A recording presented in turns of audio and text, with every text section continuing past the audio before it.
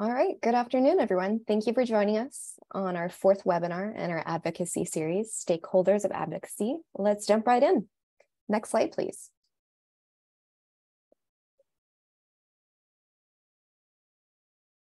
A few short reminders beforehand. Today's webinar will be recorded and will be available for viewing on PVA's website at pva.org. Closed captioning is available. Please click on the meeting controls bar at the bottom of your screen to turn it on. If you have any questions, please type them into the Q&A box. Questions will be answered at the end of the program. Next slide, please. I'm Lisa Elijah, PVA's National Grassroots Advocacy Manager. I'm an Air Force vet and a PVA member.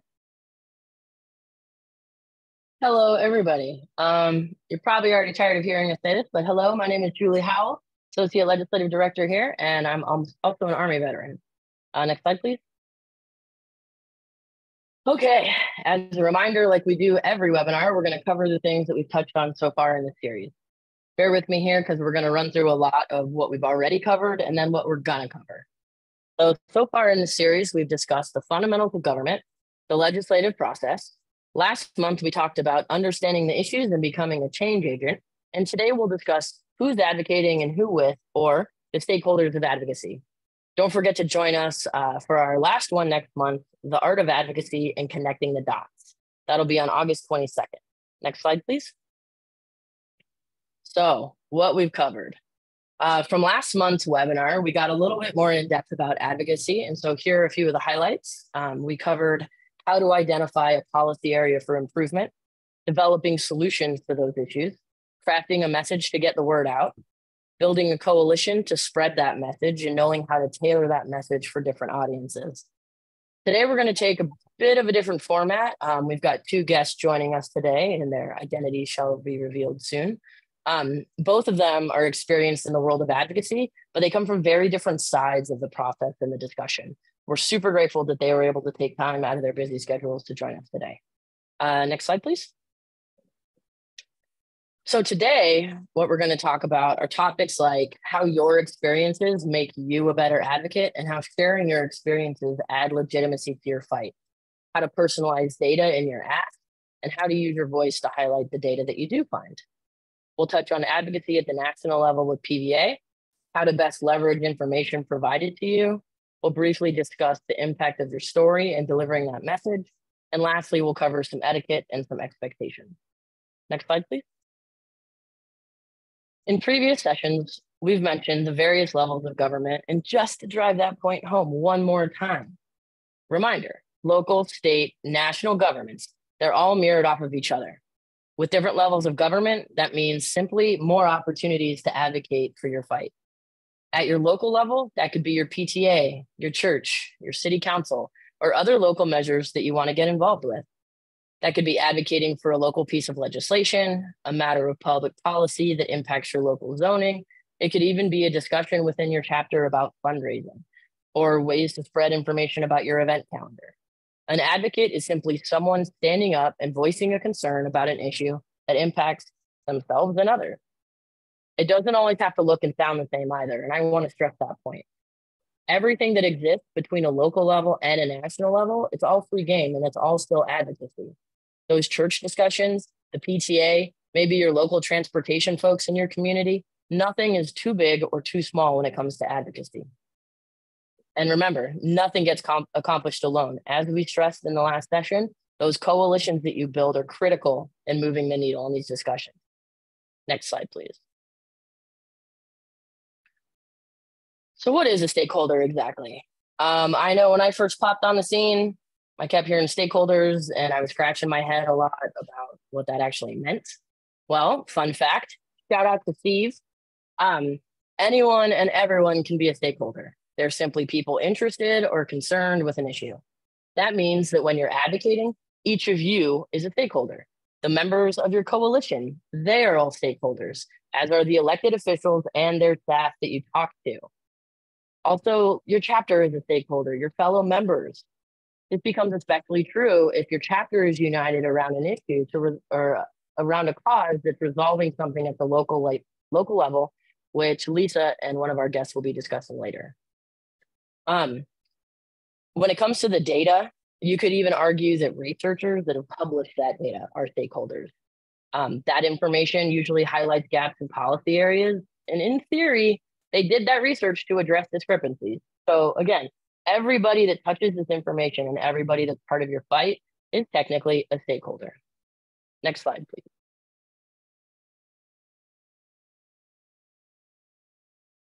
One more.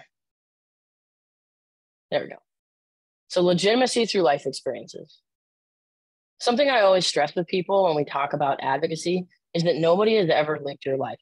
Sure, we're veterans, we all have similarities in our experience, but no one has ever been in your shoes and experienced the world in the way you have. Because of that fact, your experience matters. You are a true subject matter expert in your own life and how you've navigated spaces. Congress and their staff, if you're advocating on a national level, like something at our advocacy seminar, they need to hear about your experiences. Those barriers that you may have faced, the challenges that you've encountered, they need to know about them. How you navigate spaces, particularly if you have a mobility limitation or a wheelchair user, those experiences are critical in identifying barriers. As just a quick example, for many of you have probably joined us in Capitol Hill and gone into these offices. And sometimes maybe furniture needs to be pushed around because there's not enough space in smaller offices for multiple wheelchair users and all the busy hustle and bustle that's going on. So many of you have probably either seen furniture be moved around or maybe even had to take a meeting outside the hall. That's an example of how experiences can be felt by the people around you. Staff likely never really thought about the way their office was laid out and what that would mean for a wheelchair user. I'm pretty sure those memories stick with them. And I know that when we go back to follow-up meetings, we hear it a lot from staff when they're like, it never even crossed our mind to think about that.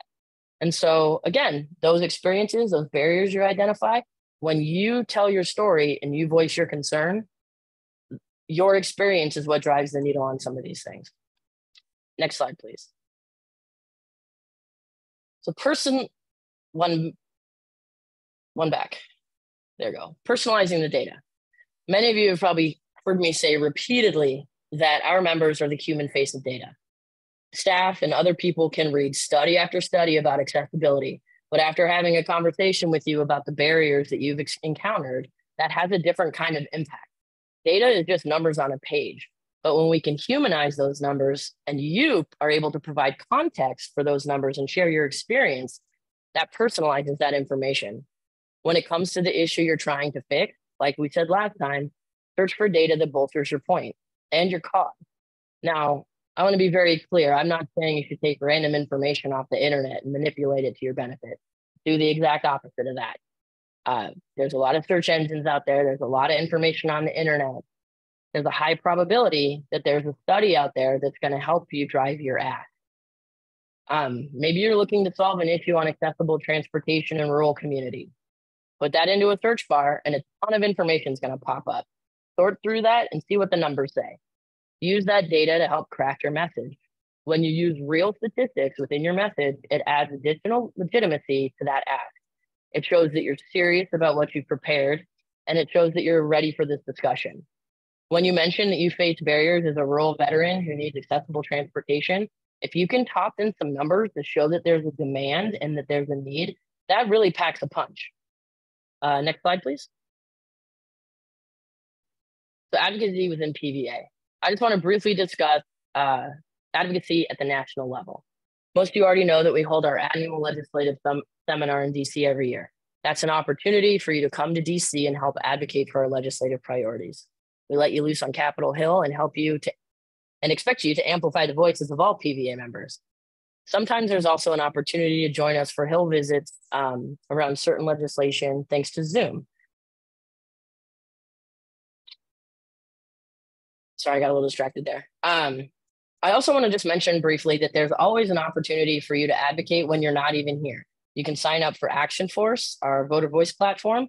You can go to that webpage, sign up for action alerts, and when we do a big campaign on a piece of legislation, you can click yes, and it generates a letter to your elected officials.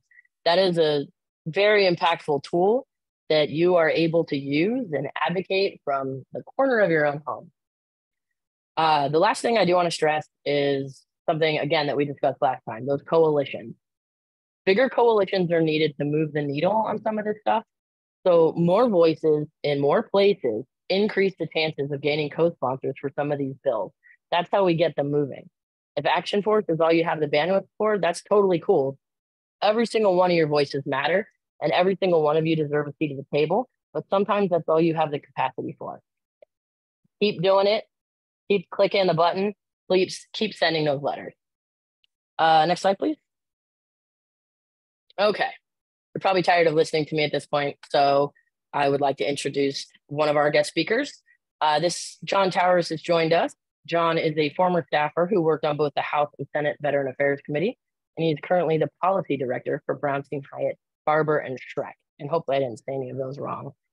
Let's see, there we go. Hey, John, thanks for joining us. Hi, how you doing, Julie? I'm well, thank you. So we'll just softball some questions over to you. If you wouldn't mind, tell us a little bit about yourself. Sure. Well, first of all, thank you for inviting me to the webinar.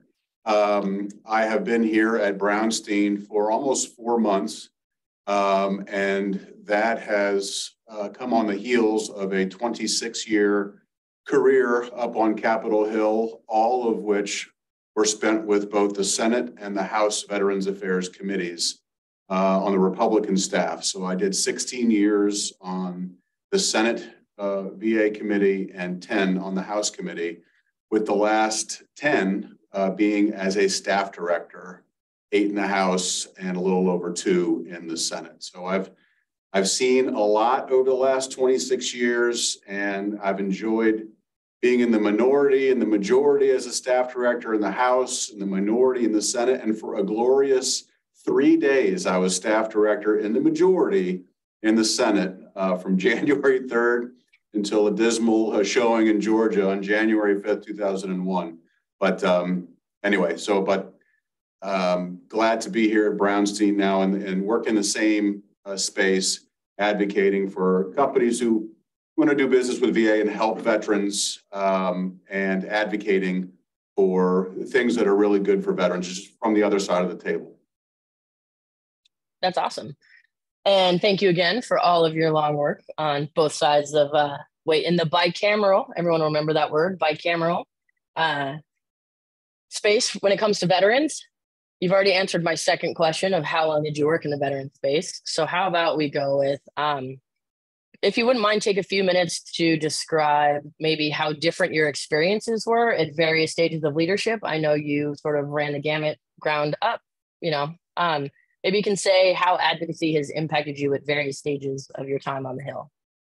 Sure. I've had the benefit of, like you said, being with the committees from the ground up, from a lowly legislative correspondent to legislative assistant, professional staff member, senior policy advisor, deputy staff director, and how that has helped me has been to understand really what my employees are experiencing, what they expect of leadership at my level. And I don't have far to draw on my own experiences at every level of the organizations to know what things turned me on or turned me off from leadership styles. But that extends also to my work with the various advocates that have come in over the years. I've gotten a good handle on what's effective and what's not. I won't say that I've perfected what's effective and whatnot. And I am an advocate now.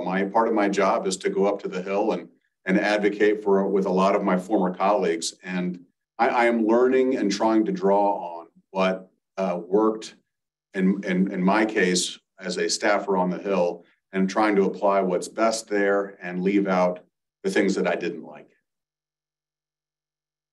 I mean, you definitely have the experience to be able to parse through some of that stuff. Is there any chance you could share with our members maybe a few things that stood out to you that you are carrying on with? Like, I don't know if that makes sense.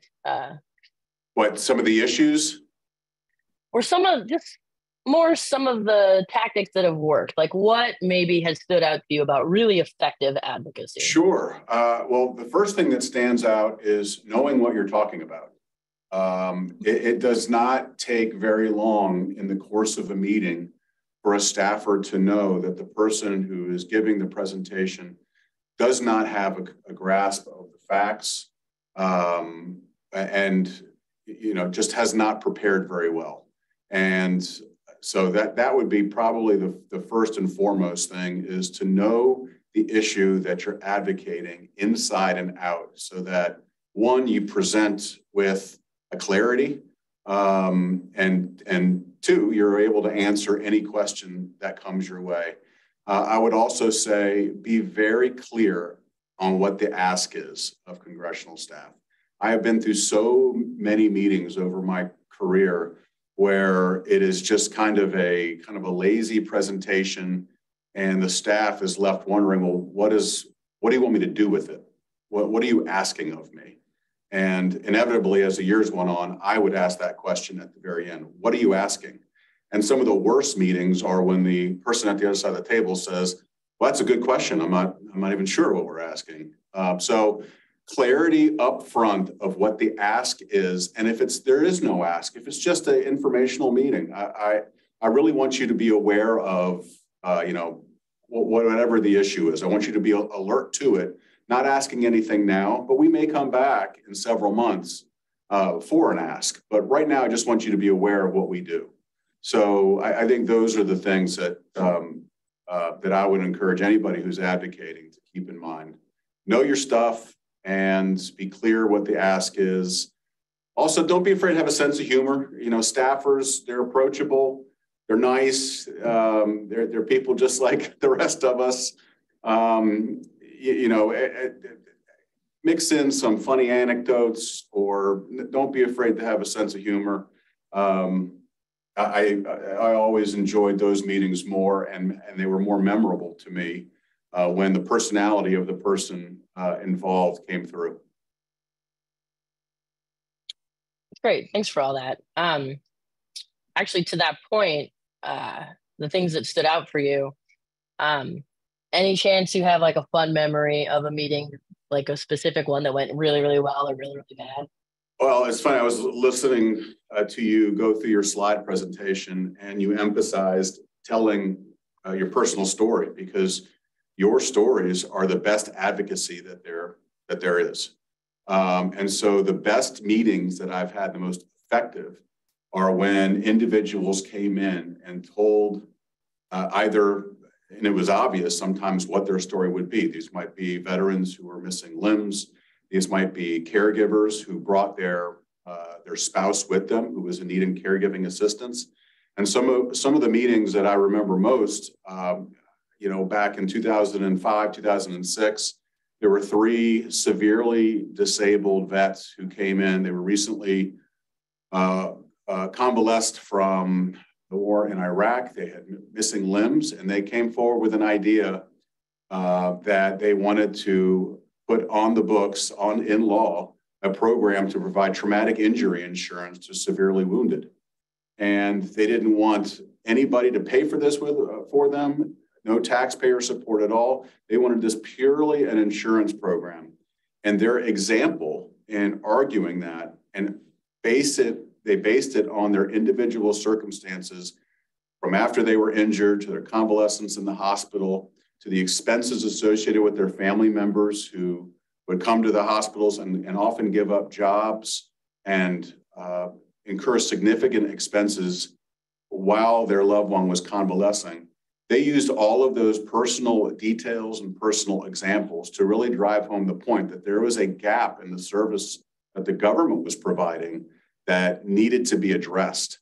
And I, at that point, was working for a senator who was so impressed with the presentation that advocacy led to a change in law and the creation of the traumatic injury insurance program in a little over 30 days. The bill language was crafted. It was offered as an amendment on an appropriations bill, moving appropriations bill when it was enacted into law. And I could say the same thing about the caregiver program. We had a constituent of the member that I worked for at the time who was caring for her veteran husband who had a traumatic brain injury, needed lots of attention at home. And she detailed how she had to give up her job and all of the various things that she had to wrestle with as a spouse of a significantly injured individual. And, that just spoke volumes and highlighted the need for a greater assistance that the government needed to provide it to family caregivers. And that advocacy led to the creation of the caregiver program.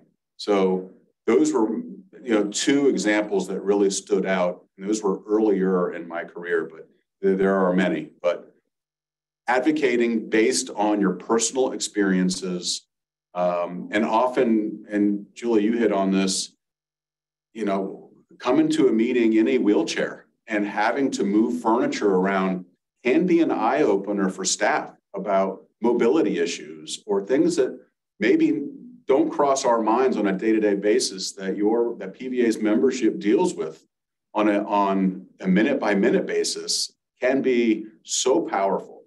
Right before I left the Hill, there was a hearing at which one of the witnesses was testifying. He was from the Blinded Veterans Association.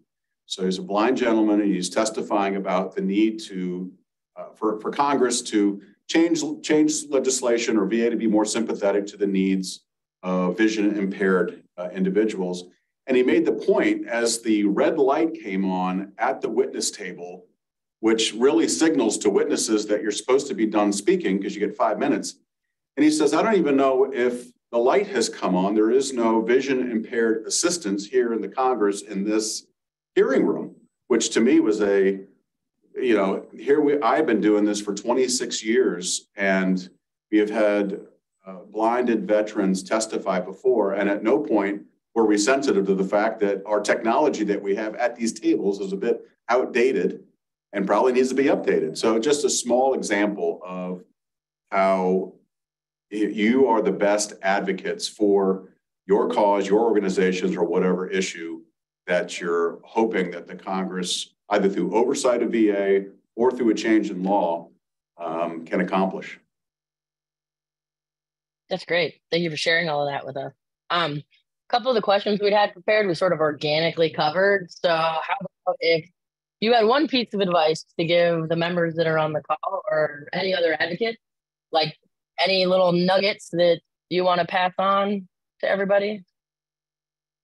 We did cover that a little bit. Like I said, be clear up front about what you're there for and what you're asking of the staff that you brief. Do not use political talking points given to you by one side or the other. We will know. And in this space, it is just not necessary. It is, I call it the best mission in government because it is being an advocate for those who've served our country. And so I think staff get very sensitive to when there is a suggestion of a political pitch or a political angle to a brief. And so to the extent you're using information that you got online or otherwise that is slanted one way or the other, I would highly recommend not going with that because it'll be realized. Absolutely. That's one of the things that we're hoping to stress to our members, the veteran space, apolitical. We got stuff to do. No one needs to worry about the politics of any of it. Absolutely. John, thank you so much for joining us. I know that you're a busy guy. You can feel free to come or go, but now I'm going to go ahead and pass it over to Lisa to take away the rest of this. Thanks, Julian. Thanks, John, for joining us. All right, a few things to remember when you're preparing for advocacy. When you're provided handouts for meetings, make sure you give them out. Sometimes we can be so busy with speaking about our issues, materials can be easily forgotten. Talking points are highlighted to keep us on track and to keep the message simple. The easier we can make our ask, the easier it will be to weave into your story. Do research with an office's priorities beforehand, the people you'll be speaking with, the places the offices may have visited. One tool is congress.gov, where you can see what bills they've introduced, and it links to their webpage where their main priorities are located. It's an easy way to open dialogue and to help foster a relationship you will use in the future. Think about what policies do they tend to hold up as important? What committees are they on? What values do they align with? And in what way can you relate those things to your advocacy goals? Make sure you stay on topic. You have a finite amount of time, sometimes maybe 10 to 15 minutes to get your point across. And every second is important in what you are advocating for. Next slide, please. When you're giving materials to look over for your advocacy efforts, please look over them. They're there to help you. Meetings can be stressful, and if you need a reminder on topics or data, the material will give you talking points and guide you. Weave information from the material with your own lived experience. The talking points and data are great, but your story is what ties everything together. Connect the dots for them and make it a memorable experience through the use of you. Be very mindful of time. When you go in to present your message, make sure it's persuasive. Sometimes you only have a small window of opportunity. You may only get one meeting with a politician to discuss your issues. You may only have 5 minutes with a department head. Preparing for your meeting is essential when you have a short amount of time to make your impact. Keep your introduction concise. Make sure you are direct about your issue in a meaningful way, and let them know how they can help.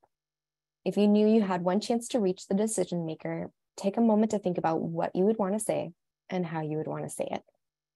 If they ask for information and you don't have it, be honest about that. Don't try to make something up, and instead tell them you'll send that information to them later on. It also creates and keeps a way for the dialogue to be open. Remember, above all else, authenticity. That is why you are being asked to be there, because of who you uniquely are as a person. Next slide, please.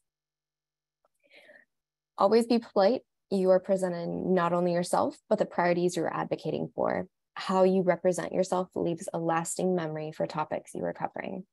Don't swear, and try to avoid being very direct in how you think of certain politics. You are there to advocate on an issue with a meaningful discussion, and overt politics can be very divisive. You are building a relationship, and part of that is being willing to listen to the other person. Use active listening to see if they have any asks and how you can be a part of that conversation. Don't talk over others. Remember, it's a conversation. Think relationship building. Dress for success. Dress to set a stage on the importance of how you view the issues. Next slide, please. Keep in mind when you're talking to influence a congressional office, do not discount the staffers. They play a huge part, and their advice is listened to by legislators. It may be off-putting at times if you go into a meeting and you see a young staffer, possibly in their early 20s. Most of the staffers I've worked with have been pursuing their goals since high school or for a very long time. They're working as pages in high school and then interns in college, and finally waking their way up to the position they have now. They absolutely know what they're doing, and they're the subject matter experts on their policy. Next slide, please. All right, I'm very excited to introduce our next guest, Scott Griffith, a U.S. retired Army and current Government Relations Director and Treasurer with Wisconsin's chapter and Vice Chair of the ACGRD. Scott, if you take a moment, why don't you tell us a little bit about yourself? Yeah, thank you, Lisa. Good afternoon, everyone. For those of you who don't know me, I'm Scott Griffith. I work with the Wisconsin chapter. I've been in the advocacy realm for about 8 years. Prior to that, I was kind of low key and recovering from an injury myself. I am a PVA member. I have a spinal cord tumor inside my cervical cord. I've had cancer for 24 years now, and I make that a point to say that I have cancer. Cancer doesn't have me. I've been in this battle a long time, and I will stay in the battle as long as I can. I did retire from the Army, 25 years, both active and reserve, and I served as a Department of Defense civilian employee during that time as well. Served all over. I'm an 8th generation combat veteran. My father retired from the Air Force. So I grew up military, and military issues and taking care of veterans is what I know and what I love. Amazing. Thank you so much. All right, so let's get down to the nitty-gritty. I know you're an advocate, and I wanted to kind of get an idea of how did you first get involved in advocacy? Absolutely, Lisa. I was, again, you know, when I was recovering from my injury, I didn't want a whole lot to do with anybody but myself. But I ran into an individual who was manning a respite center and started talking to me a little bit about the chapter. and more about advocating and becoming an advocate and using my voice to help the other members. And then I met a gentleman by the name of Gus Sorensen, who was our government relations director.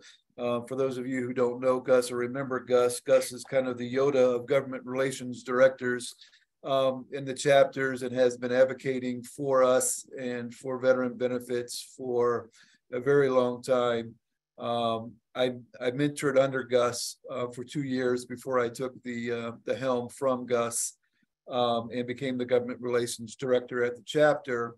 And then just through normal attrition, day-to-day manning of the chapter and people moving on to different positions, my capacity at the chapter grew into kind of a operations officer type position, just because I was the last one to turn the lights off, so someone had to do it. But it's been educational. It's been fun. I've been part of the ACGRD, not in a leadership role, but in a leadership role for the last 2 years. And I can tell you, and I would urge you, that if your chapter is not a member of the ACGRD, that you should join. The cost is really nominal. The current dues is $200 a year, and the value that you get for that dues is this bar none. You can participate in our monthly ACGRD calls, where we get updates from the national staff, from Lisa, Julie, Heather, the whole team, on the legislative priorities and kind of where those legislative actions are at, over and above what you will see in the Voters' Voice Action Center. You'll get more up-to-date information, more pertaining to what's currently going to be passed, if they think it's going to be passed, where they need your support and things like that you can take back to your chapter just to help get more voices to join those campaigns. Additionally, there are grants and scholarships that your chapter could apply for to send more members to the National Advocacy and Legislation Seminar. Traditionally, it was in the fall. Next year, it will be in the summer. But the ACGRD normally issues 5 to 6 grants to chapters to help cover costs to get members to the seminar. So again, a great benefit. Plus, you'll have access to resources like this video that's being recorded on the PVA website, plus other legacy information and job aids that were put together by previous government relations directors as to how to be a government relations director, how to advocate at the local level, at the state level, and at the national level as well. So again, great benefits. PVA National uses the Voters' Voice program in Wisconsin. We also use that program to help advocate for legislative actions at the state level. And we've been able to kind of spread our wings and embrace the entire veteran community on a very nonpartisan level, and get other VSOs to help support our initiatives. One of the great success stories was we had chapter members who were continuing their education at UW campuses throughout Wisconsin, and they were incurring fees to park in disabled parking, even though they had a disabled placard or a disabled plate. The UW systems were charging additional fee to utilize those parking spaces. So we were able to successfully advocate and get a state representative to introduce language that would abolish those fees on UW campuses. We got our members to send letters using Voters' Voice to their districts, to their officials.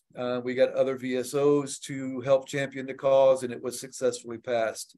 So that Voters' Voice platform is a powerful tool. It can be used at the chapter level.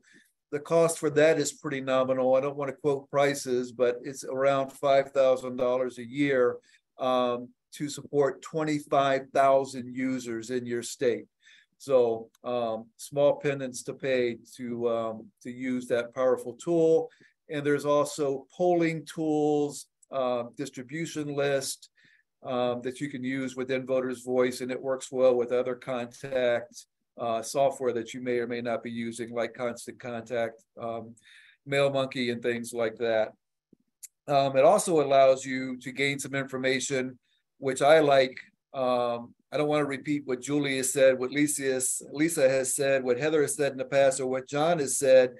But when you go into a congressional office, or either on the House side or the Senate side, you know, being the subject matter expert, knowing what you're talking about is important, and how to drive that home. And one of the best tools that I've used to drive it home is I can talk numbers of constituents in their district. If I'm not from their district, who am I there representing? And I've got that number right on the top of my hand, and I'll let them know. And then I not only use the veteran population, but the veterans' family population and the caregivers too. So that number can exponentially be a lot larger with the voices that you are representing while you're there in that office. That's been a great tool for me, along with building the relationships with the people. I was talking with Lisa earlier, and she was asking me some of the ways that I get to know the staffers. And I try to get to know them before I even meet them the first time. And I use resources at my disposal, like LinkedIn, just to connect with the person, learn if they're a staffer. You know, Senator Baldwin's office, most of her staffers come right out of Madison. They all graduated from UW Wisconsin-Madison. So I try to find out that information. And then I'm sure to wear a nice UW-Madison Badger tie when I go into that office, just to help break the ice, if you will. So knowing your audience, in addition to knowing your facts, PVA National does an exceptional job of putting the facts together for you and helping you rehearse your elevator pitch, but then use those handouts that they give you. I've used them. I've dog-eared pages. I'll open up the booklet when I'm in the office to talk about specific issues.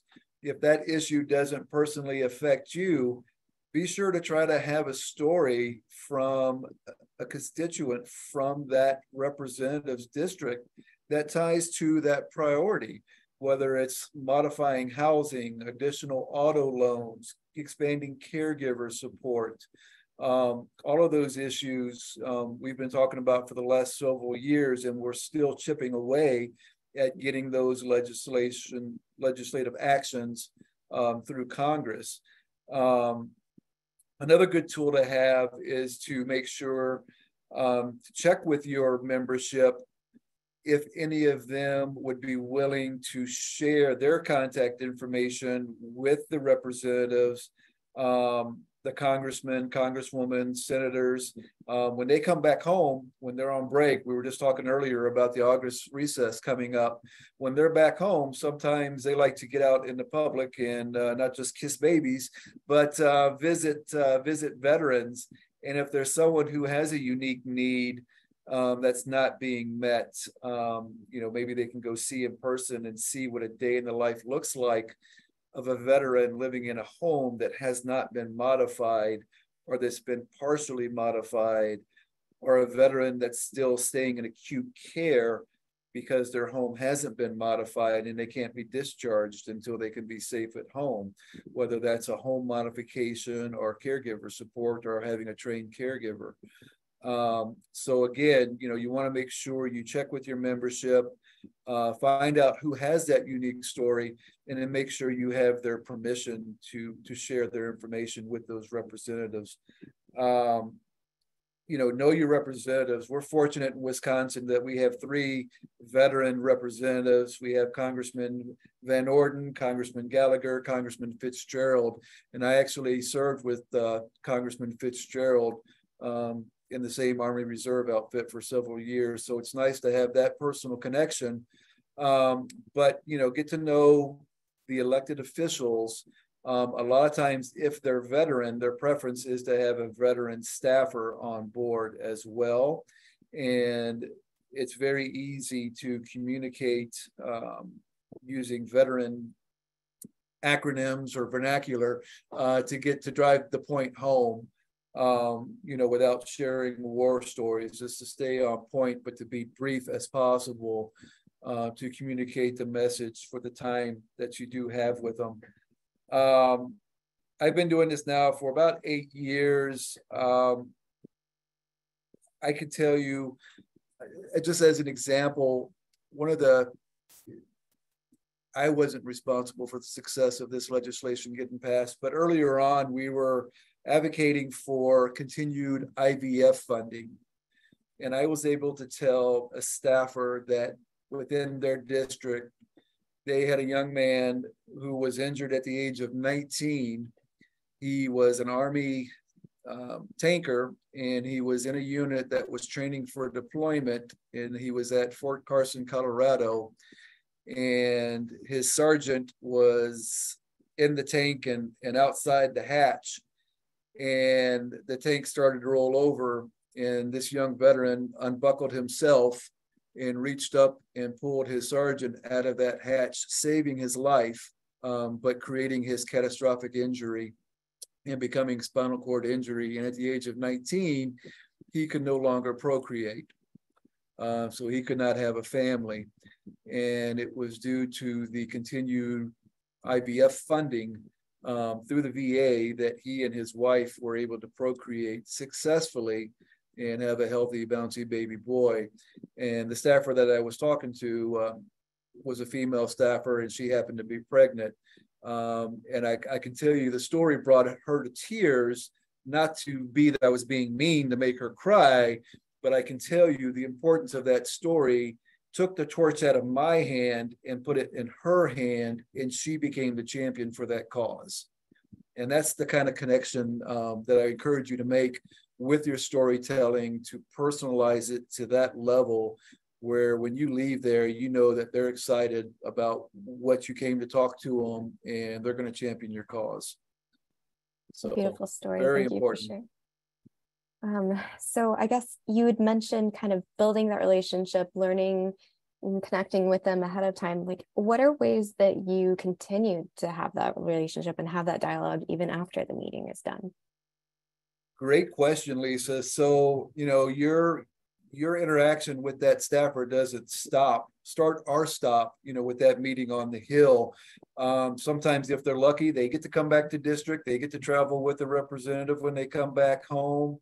Another tool to have in your toolbox is a list of activities that the chapter has and when and where they're at, and be sure to invite them, especially if it's during recess, if they're going to be back home. Invite them to those activities, to come out and meet the members, to actually see the people that have those stories if it's not your story, to see, we do boot camps for the National Veteran Wheelchair Games, and to see these veterans train to compete in National Veteran Wheelchair Games is phenomenal. If you have a veteran that has a high-level service award from their military service, whether it be peacetime service or combat service, make sure they know about that veteran. We were fortunate that we had Paralympians in our membership, so we were sure to tell the representative and their staffers to follow these Paralympians as they go and compete in Rio. And, that gave them kind of bragging rights. Hey, look at us. This is one of our constituents from back home, and they're competing athletically on a national level. Our the USA men's basketball team, 4 of those 5 athletes that brought home the gold were all from UW Wisconsin, Whitewater. And they had trained there, and the coach was a female basketball coach from Whitewater who was previously on a Paralympic U.S. team. So those are things that stick out. Those are things that that they'll remember. Thank you so much. I mean, those are so incredibly helpful. We're going to pause it there for a moment. I'm going to hit on a few more things, and then we'll bring you right back so you can be a part of our Q&A as well. Great, thank you. All right, next slide, please. So in closing, make sure you come prepared to advocate. Practice ahead of time and what you have your timing right, and that you're staying on track with your subject. Be kind to both yourself and others. Advocating can be a very vulnerable process where you're sharing deeply personal things. Take time to be proud of yourself and the ways you're putting yourself out there. It takes a lot of courage to share those parts of you. After you meet with offices, take time to reflect on it. What went right? What are ways that you can adjust for the next go around? What are some things you really meant to touch on that you weren't able to, that you'd like to focus on next time? You are building relationships, and remember that takes time. Ask if you can meet again if new information about your issue comes up. And remember, you are the human portion of data. Offer to be a resource if they need more information or help in discovering ways to create change. Policy is complicated, but adding a story like yours allows to condense the idea into something tangible. Next slide, please. All right, I'm going to have Heather Ainsley, whom is not new to us, but is newly minted title of Chief Policy Officer, along with Scott and Julie, join us in our Q&A portion. We're happy to answer any questions you may have. So thank you, Lisa and Julie and Scott, for your time here today and for your willingness to help us understand more about issues related to the being a good advocate and what that looks like. We do have a few questions that have been put in our Q&A box, and we will remind folks to put any questions that you might have there. One question that we have, and Scott, I'm wondering if you might be able to help us think through this, is one of our chapter members asked about transportation, and access to transportation is a big issue in his area. And he's asking, you know, how can I get more options in my area? What do you recommend as a PVA chapter when you're trying to get, you know, more options, particularly for wheelchair users, you know, in a local area, in a state area? What can you do kind of working on the ground to try to increase those options? A great question. I know here in Wisconsin, we kind of backstop the VA transit system where the current contract, they changed contractors, and we had a lot of veterans upset because they were accustomed to going to their VA appointment with Bob. Bob knew them, Bob knew where to pick them up, Bob knew what time to pick them up, and they were very upset when they could no longer see Bob. So we kind of helped with the transition of that TransStar service and the different contracting services. But when they stopped traveling outside of the 50-mile radius of Milwaukee, we started finding other contract vendors to help get our veterans to their appointments. Additionally, in Wisconsin, we have an entertainment policy for any of our members to use, and they can use that entertainment policy for us to reimburse or pay for transportation. So we have a company out of Chicagoland, it's called Tootle Transportation, and it very much is a wheelchair Uber. And they will come to the house and pick up the veteran and their caregiver and take them to their appointments. And our chapter actually pays for that and covers those costs. So I would encourage every chapter to look at that and you know, find those resources because they are out there. The county bus system here in Milwaukee has an excellent program for seniors. So any of our veterans who are over the age of 62 who are in a wheelchair can use that County Plus system for only $4 a ride. So there are systems out there that you know are already exist. So keep asking those questions. Well, thanks, Scott. And I think that is I'm reminded of a lot of funding recently that is coming through the Department of Transportation to state and local governments. And a lot of that is locals hearing from their constituents that this is important to them. So working with other groups in your local area to make sure that your elected officials know, hey, we want you to apply for those grants. We want you to make those connections to help us. Are really important things that you can do. And we're always happy to help folks strategize if you want to reach out to us here at Nationally directly. One of the things, and this came up a lot during the conversations that we had today, was sometimes the subject matter of an issue is quite personal. You know, it may impact you directly, what it is you're talking about. And sometimes you know, you have the opportunity to be really vulnerable in sharing what a particular policy means to you. What is the experience that you've had? Why do you need somebody to change it? But that can also come as a cost for the person who's having to relive that experience or to share it.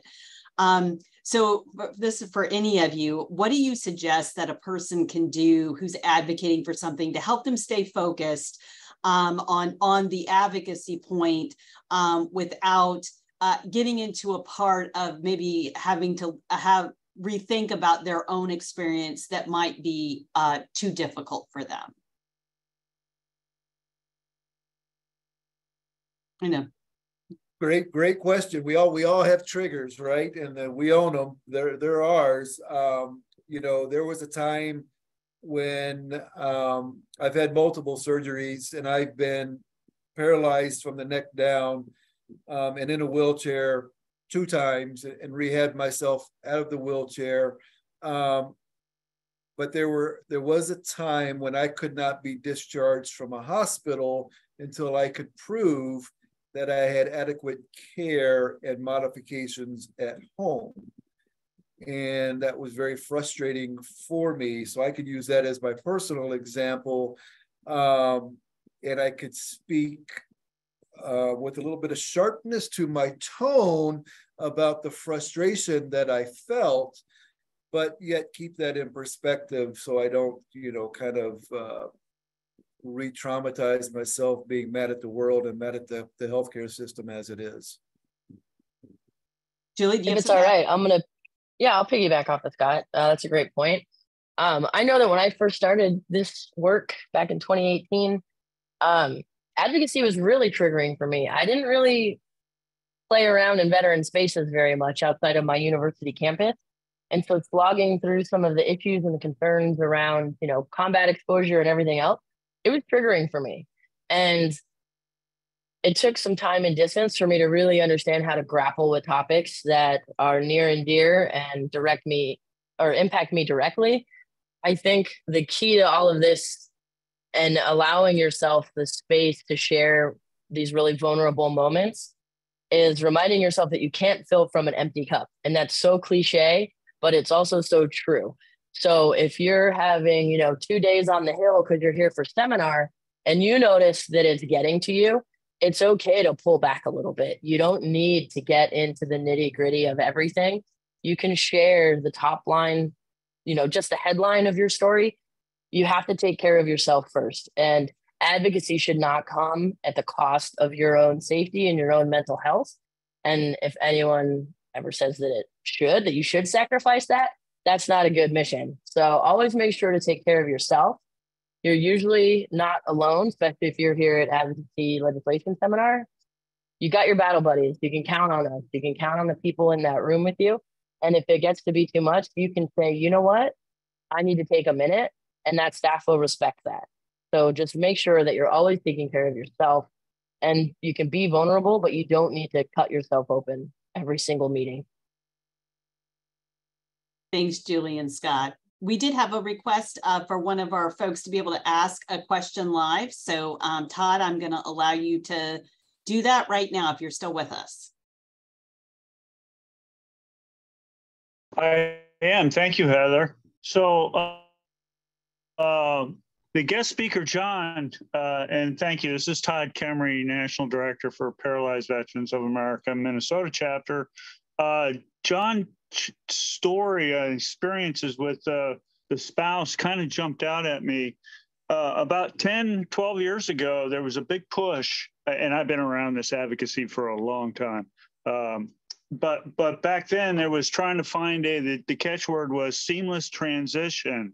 And it reminded me that are the services, is the VA allowed to come in while the they're going through rehab at Reed or any of the other non-VA recovery or areas while they're still active duty? It seems like they should be being told of, one, the advocacy of the service organizations that are out there, which are very keen, especially PVA, on letting spouses and the veteran know that these kind of things can be helped and addressed. Is there still a need for a seamless transition? I mean, if the VA is falling down on the job, which is highly unlikely with heavy sarcasm, is there a way that the DoD can draw upon the service organizations and especially PVA to help with further information on how they can overcome that, so that person doesn't have to worry about, do I have to go to my representative? I mean, once you go to the representative, yes, the ball gets rolling, but you know, if there's no transition help between the VA and the active duty veteran and rehab, they've fallen back on the job. I hope that made sense. It did, Todd. And I'll just let Julie just briefly mention some of the work we're doing around transition, and then we'd be happy to follow up with you later. Thanks for that comment, Todd. Transition is a hot topic right now. There's recently been an oversight hearing. There's a lot of bills floating around out there. Everyone is still looking for that seamless transition. And the reality of it is no transition is no two are the same. Everyone comes from a different perspective. Everyone comes from a different experience. Some veteran service organizations are able to engage at that level that you're discussing. The issue becomes whether or not DoD will allow a VSO to be on base, and that's from post to post. There's a lot of politics. There's a lot of attitudes around it. Unfortunately, there's not a very simple answer, but I assure you, there's a lot of work being done at this level to try and finally capture that seamless transition. I mean, this is sort of one of those evergreen issues. There's always going to be room for improvement. But I am happy, you know, I'll send you an email and we can connect offline off of this to discuss that a little bit more robustly. There are more services now than there historically have been at that moment in time, particularly from VA. Particularly the VRNE program. They have special integrated counselors that now work with those transitioning service members post-injury. But again, we can dig into that outside of this webinar. So I have one last question I want to ask before we wrap up today, and that is, you know, what do you do when you're in a meeting with someone and maybe you don't agree with their politics? How do you prepare yourself for that meeting? And is there anything differently that you would do versus maybe going in to see somebody who you just line up all the boxes with in terms of how you view the world versus somebody that maybe you don't really view the world the same way? Go ahead, Julie. I would like to chime in. I am actually going to steal a quote from one of Scott's representatives. It's something that he likes to open every hearing with. Chairman Van Orden from Wisconsin likes to say, this is not Republicans and Democrats. This isn't even a bipartisan subcommittee. This is a nonpartisan subcommittee. So as John Powers mentioned, politics has very little bearing on the conversations that exist around veterans. There's always going to be sparkly objects in the periphery that get caught up in smoke and mirrors and silly debate. That said, we're very fortunate in the veteran space where everybody pretty much agrees. The politics have no place in this because, you know, when we're serving, there is no Republican and Democrat. You know, a foxhole is a foxhole and you've got your battle buddies back or you don't. And you're not going to, you know, stand up for someone just because of their political party. When it comes to what you think you know, when it comes to the media, all that, when you go into an office and you advocate for a bill, none of that matters. The only thing that matters is they might support the bill.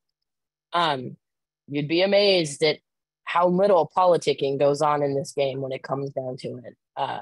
So it doesn't matter if you don't like what you hear in the national media because it may not be true. And you don't want that type of preconceived notion to judge the way you engage with that office because your biases might lose a co-sponsor or might, you know, change the way you talk to these people. And I'm sure Scott probably has something to say too.